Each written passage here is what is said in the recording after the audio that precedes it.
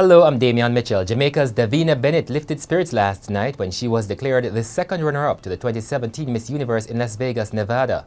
Bennett was among 92 contestants in the pageant this year, the highest ever number of competitors.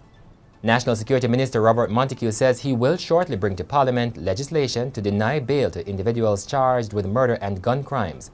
And he says if convicted, they would not be fined but face mandatory 15 to 20 years in prison. A police corporal attached to the Claremont police station in St. Anne is suspected to have committed suicide at his home in Exchange around 8 o'clock on Sunday night. Head of the St. Anne Police Superintendent Gary Francis says the corporal was shot dead.